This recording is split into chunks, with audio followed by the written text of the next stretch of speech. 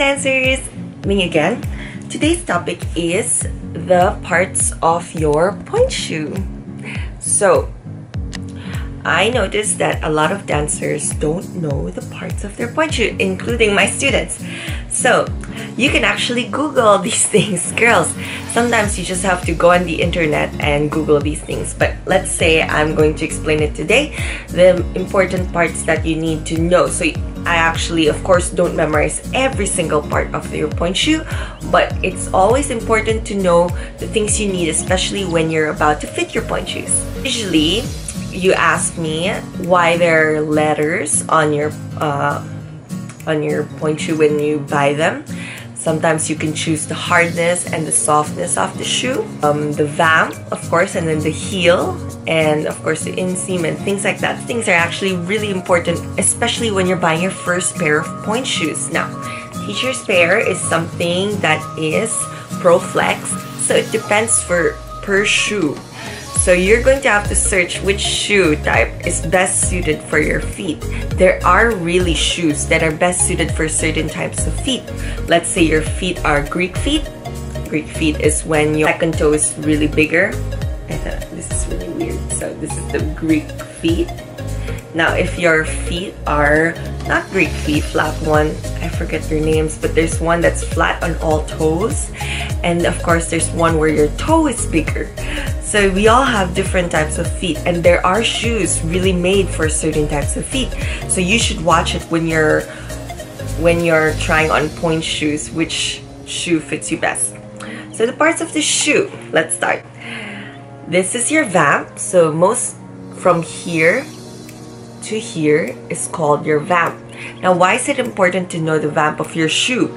If you have longer toes, you actually need a higher vamp to support more of your foot. Then this is your box. You'll know it's the box. You know, this is the box. It's shaped almost like a box. It's called a box.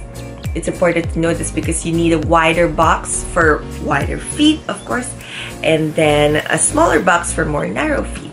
So you have these options that you can choose from, and you can ask the dancer, can I get a wider box or a smaller box? And they should be able to understand what you need. Sole, well, they also call this the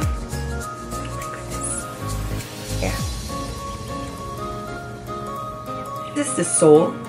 So usually you can pick the hardness of the sole also. Now it depends per shoe how they, of course, the mechanism inside or where the hardness lies. Again, you can search for videos about this. So different types of hardness or different types of feet. Now, why do we need different types of hardness? Let's say it's a medium hardness. Usually it's already folding towards the middle. And if you're getting the hard ones, usually it doesn't fold until the end. Now, each one of us has a different arch or have different arches.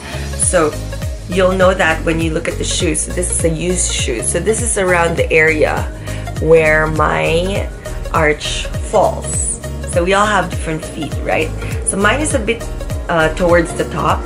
There are girls, of course, towards here, the middle, and there are girls who have lower, closer down to their feet. The arches are closer down there. So you should observe where your arch falls also, so you know what type of hardness of shoe you would need. And of course, the heel, you'll also need to know if you need a higher or a lower heel. Now this is what causes your shoe to slip off while you're dancing sometimes.